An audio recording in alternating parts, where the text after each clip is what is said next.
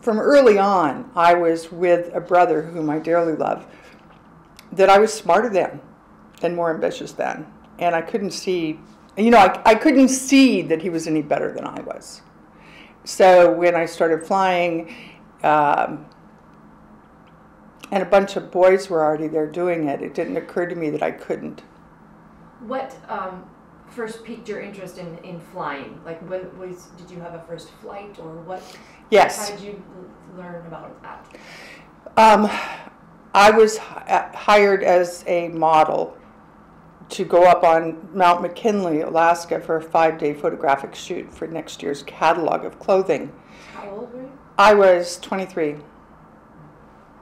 And I had already been through college, studying journalism, and I was ski bumming. I hadn't found anything I really wanted to do, except write, but it didn't make enough money. And so I was ski bumming.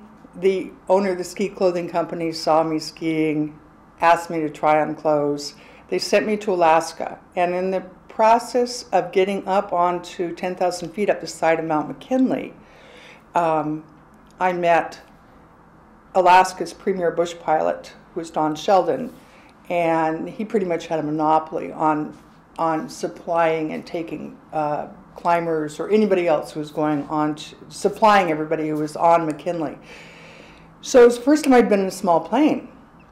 And I was looking out the window at places that no man had ever walked, that hadn't been touched since the dinosaurs. I mean, I'd been in the back of jets, and it was kind of ho-hum. And the front window, that view was absolutely incredible. And I fell in love with that view. I didn't recognize that at the time.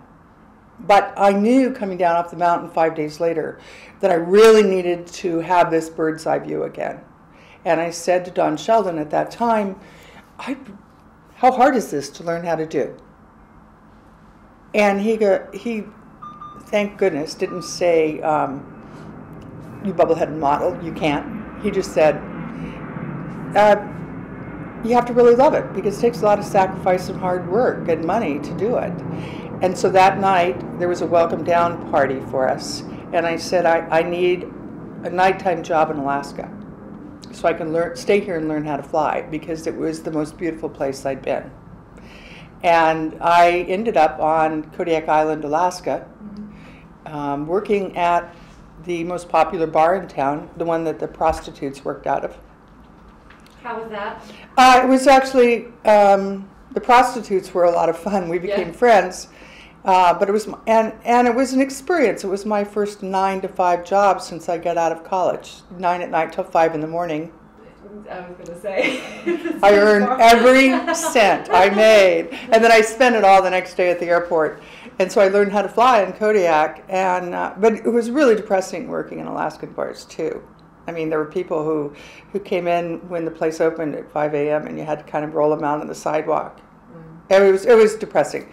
So I ended up, when I took my private pilot check ride, the FAA examiner, and here we are at the airport. Yeah. So the FAA examiner said, wait, sorry, let me ask you that one again? Yeah. Okay. When I took my private pilot check ride, the FAA examiner said it was one of the best. He'd been doing it for 30 years. He'd been an examiner for 30 years, and he said it was one of the best private check rides he'd ever given. And I had received a 100% on my private pilot written. Were there any other women? No. I did not meet any other women pilots. There were none. I did not meet another woman pilot until I was an airline pilot. Honestly, I had never heard of the 99s. So I remember saying to the examiner, "That was the best ride you've given." I was shocked because I felt like I didn't know anything because I had gone so fast. I was studying every night, flying every day, and so I was learning quickly, but I had nothing to gauge that by. So I felt like I didn't know anything yet. I mean, I knew enough to pass this check ride, but I didn't feel particularly knowledgeable. So I immediately signed up for more flight lessons. And since I had to have something to work toward, I worked toward a commercial license. And then it seemed like a good idea to get an instrument rating. So the next thing I know, all in the first 9 months after having taken that first flight. And how old were you then? 23, So still. 23. I had my private commercial instrument instructor and ground instructor's licenses and still didn't feel like I knew anything. Wow. But I was out of money and I went back to Alaska where the Alaskan pipeline was being built. Mm-hmm. There were 9 men to every woman in the state. And I thought maybe they'd run out of flight instructors and I might be a draw for all those guys. And sure enough, somebody hired me as a flight instructor.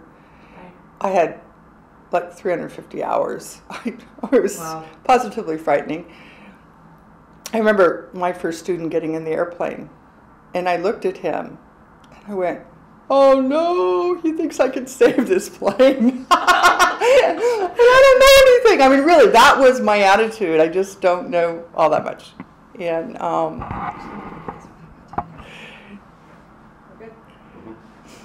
so what happened was... So you became a commercial pilot. When did you become a commercial pilot?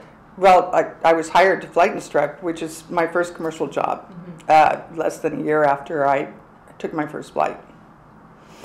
And while I was flight instructing that summer in Fairbanks, the fixed-based operator also had the scheduled passenger and mail service up and down the Yukon River, and medical evacuation contracts for everything from the Yukon to Prudhoe Bay and the Arctic Ocean. So they were really, really busy, and one day when I was between students, they needed a pilot to fly some people out on a charter, and I was the only person there, so they sent me out. And I kept, against expectations, bringing back the aircraft undamaged. And the people actually got where they were supposed to go, so my boss thought that was pretty good. Even though the boys at this time, and I'm calling them boys because really there's a lot of immaturity involved here. They were going, "We do not want to work for a place that has a woman pilot." It was okay if I was a cute flight instructor, but you know, doing the same job as them, that was not acceptable. And the chief pilot there refused to give me check rides, which are required for somebody in the doing air taxi work. So the owner of the company had to step in and do that because he was also qualified to do it.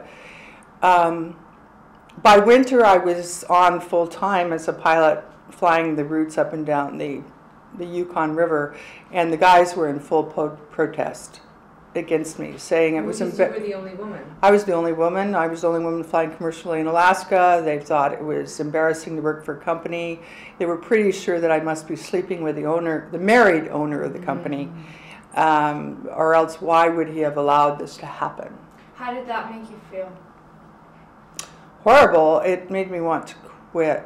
It was very painful. But then I thought that if I quit, they would win. And it took me years to figure out that sometimes quitting is winning, but I didn't know that.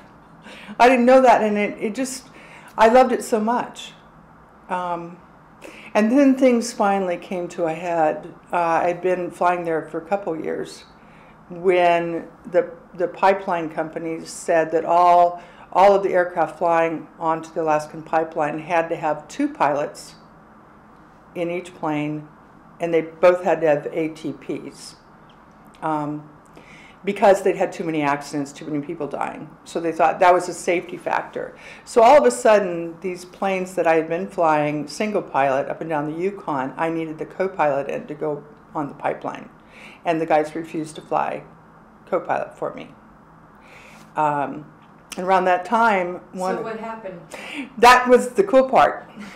So the owner of the company, Paul Haglund, called me in and he said, "I know it's not your fault, but I'm just so tired.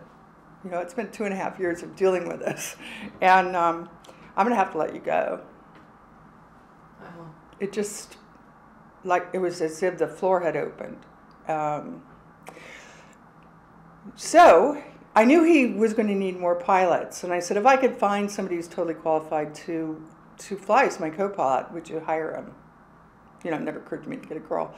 I yet had, you know, hadn't met them yet. So Paul said yes, and that very night, a man who had been my favorite instructor, Rex Gray, called and said he was just getting out of the military. He had been moonlighting as an instructor, and he said he wanted to get a job in Alaska, and could I help him get a job?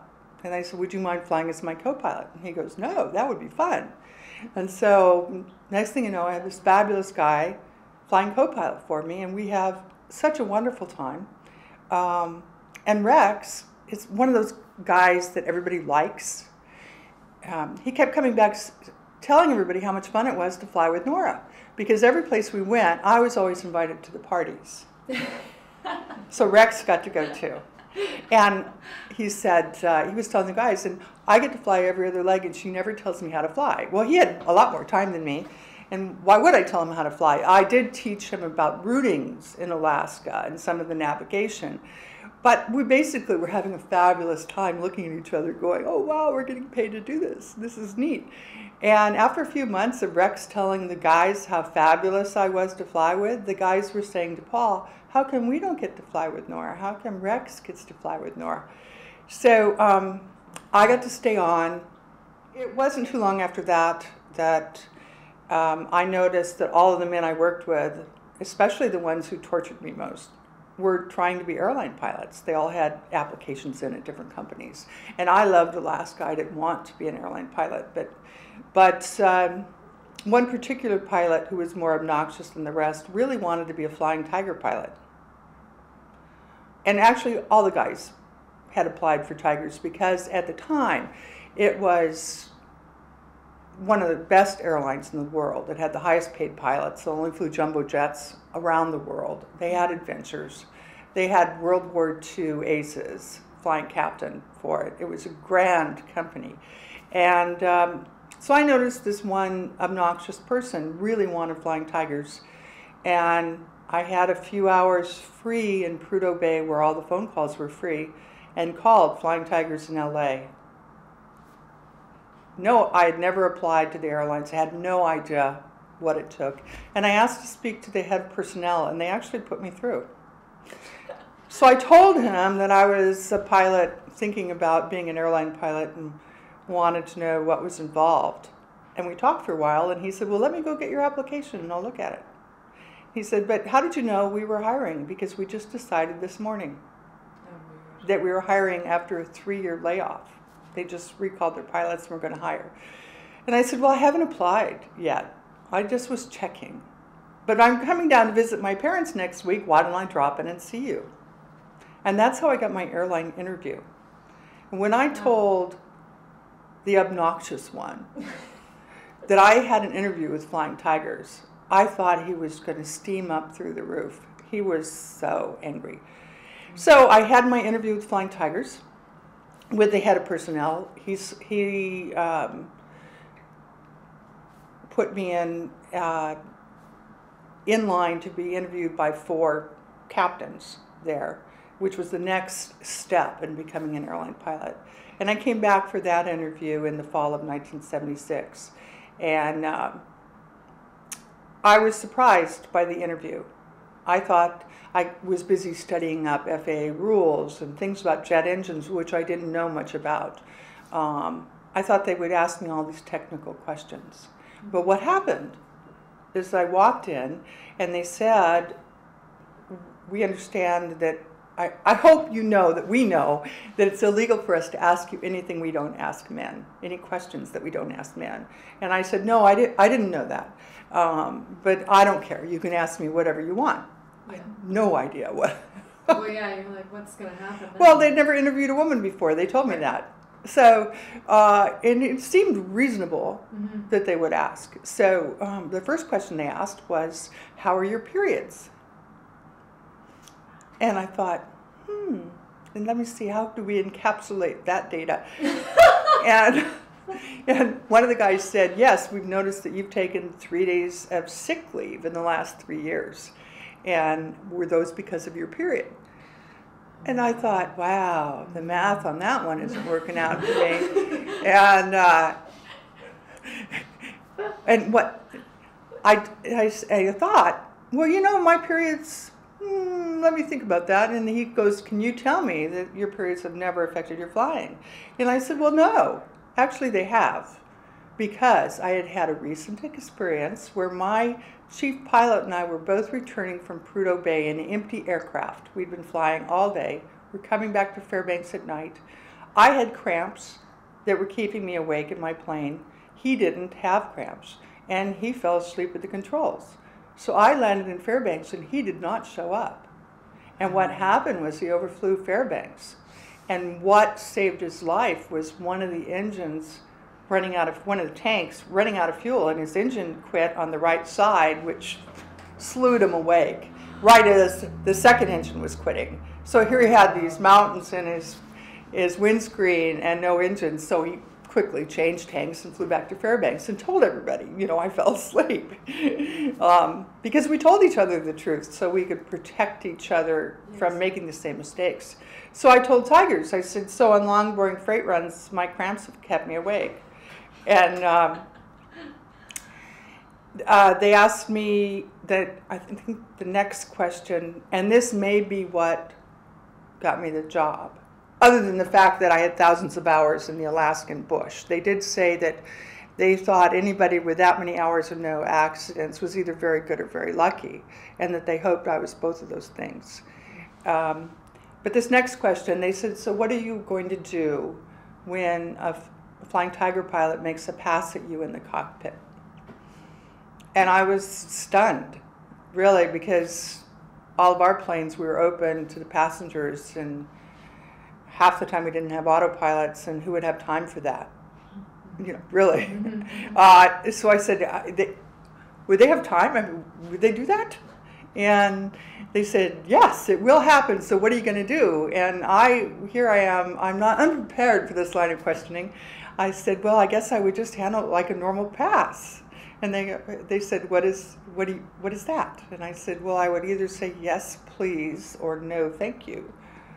And they looked at each other and started laughing. I think the fact that I was taller than three of them, that I seemed to have a reasonable idea of what I'd do if somebody made a pass at me, and that my cramps kept me awake on long, boring freight runs, I think those were the reasons why I got to be an airline pilot. Because they only asked me one aviation question, and it was toward the end. And it was about a plane I had flown in Alaska. They asked me how much fuel it held. It happened that they had all flown captain on that particular plane. And I couldn't remember how much fuel it held. And I thought I'd just flunked the interview. And I said, I'm so sorry, I just don't remember. So you guys flew captain on it. How much fuel does the C-46 hold? And they looked at each other and said, we don't remember. So evidently that didn't disqualify them from being captains of 747s. So I became Flying Tigers' first woman pilot December 1st, 1976. And at the time, I was in the first 10 women airline pilots hired in the United States. But as 10. Yes, I think the number varies on where I'm placed. It's from 4 to 8 in the lineup in the first 10. But I was able with Flying Tigers to make some aviation firsts, not only being the first with them, but the first woman in the world to fly the DC-8, which is a 4-engine jet, and the first woman in the world to fly passengers on a 747. Also the first woman in the world to land in a number of different countries as an airline pilot. Yes. So the media came out and made me feel like a two-headed chicken for a while there too. So, which countries did you land in? Oh, really all over Asia and all over the Middle East. They hadn't had women pilots coming through there. How did they treat you in the Middle East as a woman pilot? Not very well. When I first went to Saudi Arabia, they wouldn't talk to me on the radio. So their air traffic controllers wouldn't talk to me on the radio. I had to have the guys do the radio work so that we could get clearances.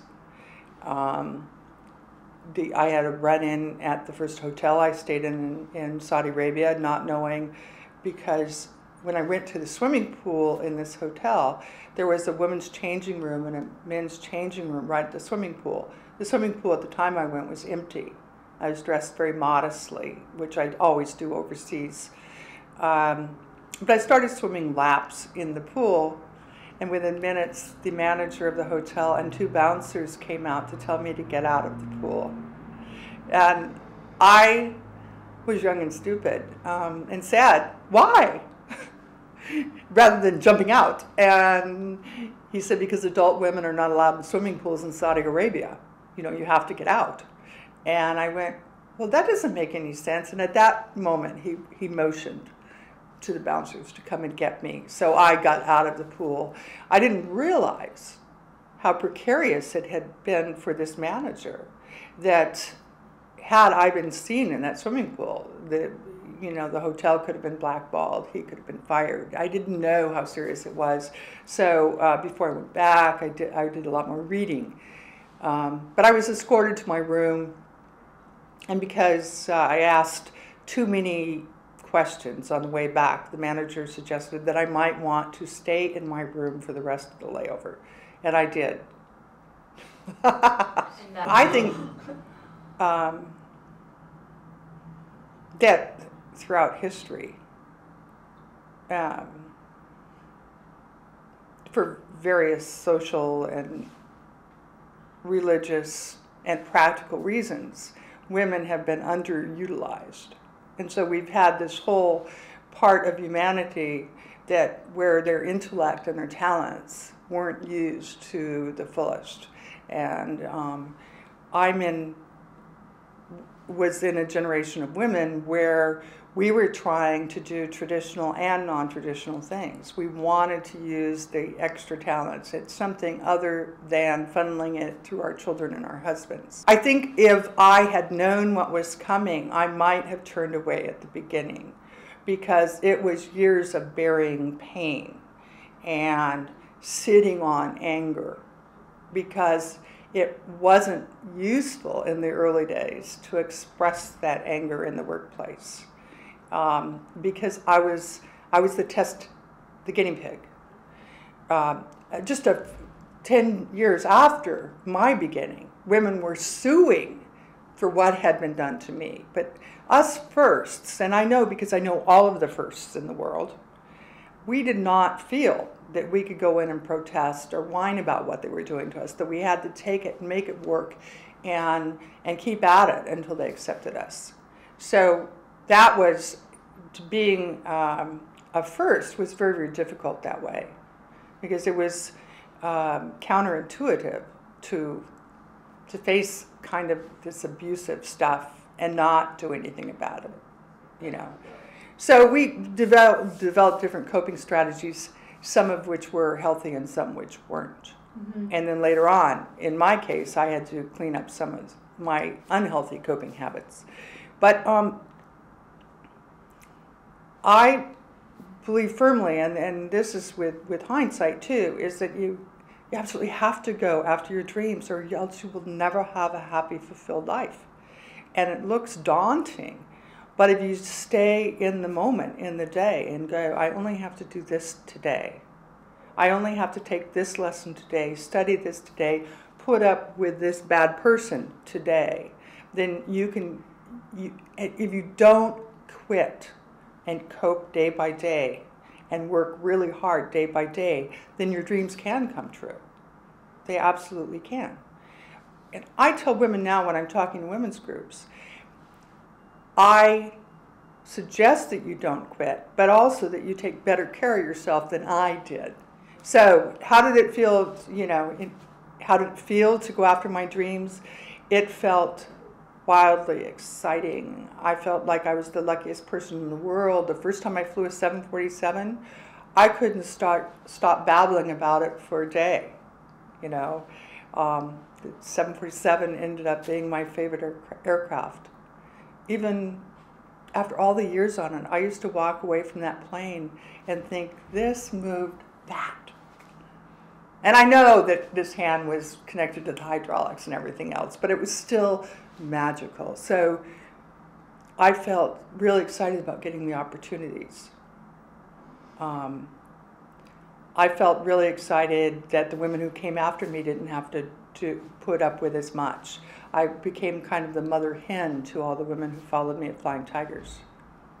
And then in 1978, 2 years after I was hired, the woman who was the first woman pilot hired at Continental ran into the second woman pilot hired at American Airlines, and they decided that they would send letters to all the chief pilots of the airlines saying, if you have any women pilots, would you hand this invitation on? And we were invited to all get together in Las Vegas. And that was 1978, and most of the first 21 women showed up in Las Vegas in 1978, and it was the first time I'd ever met other women pilots. Wow. And here were all the first of the U.S., and we all looked at each other. Really, it looked like a models convention. I think that, and I think that part of that was that the guys thought you had to be really tall, you know, a larger woman to be able to handle the controls, which is ridiculous, but that's what they thought. And I met these other women, and it was during our talking together that I realized that what happened to me was happening to them. And we started trading stories about how we coped, what worked, what didn't. That organization is now over 30 years old. We have given, close to $1 million worth of scholarships to other women pilots coming up. What would you say, knowing what you know now, what would you have said to your 23, 24-year-old self?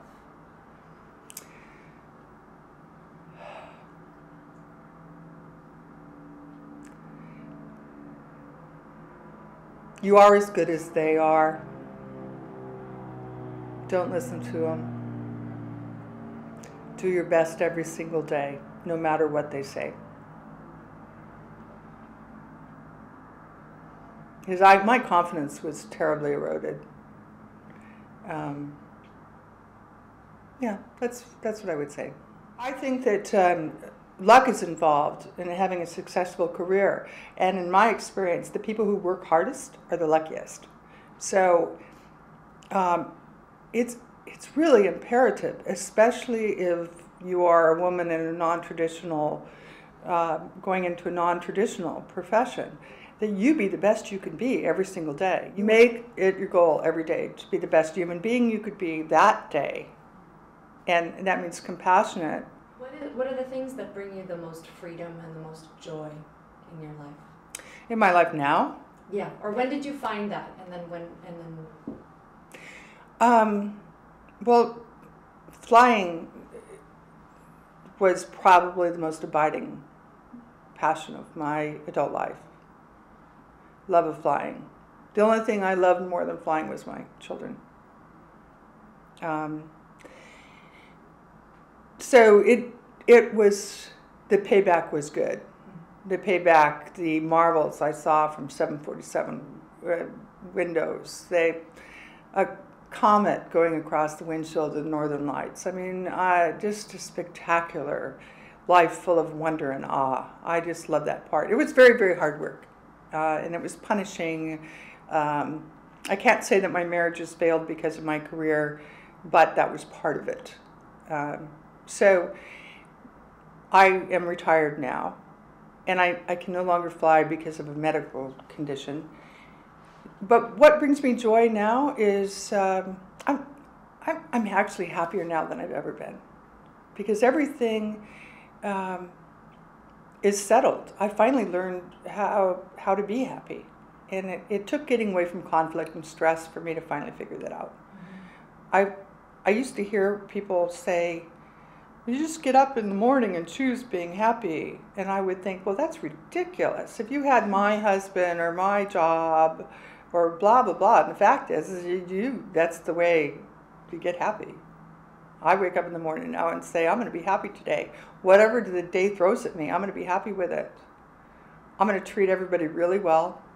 I'm going to ignore the people who don't treat me well. And every day I set up something that brings me pleasure. So my life was full of theater and concerts and plays and art, and all the things I wanted to do with art that I didn't have time for. Now I get to paint, I get to write. My life is very rich and full, and it's full of women friends. So, I also attend Flying Tiger reunions once a year. Everybody who used to work for Tigers comes to those, and that's wonderful. That's my family. Federal Express bought Flying Tigers in 1989. So I retired as a Federal Express pilot, mm-hmm. and they're a very good company, but they're just not Tigers. I did over many years, people would say, as I would come up with another story of being kicked out of the pool in Saudi Arabia, or things that happened to me in foreign cities, people would say, you need to write a book. And I always thought I always wanted to be a writer anyway.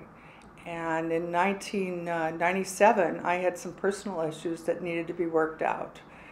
Years of stuffing, pain and anger finally imploded on me, and I took a few years off and got my life in order. And it was during that time that I wrote the book Flying Tigress.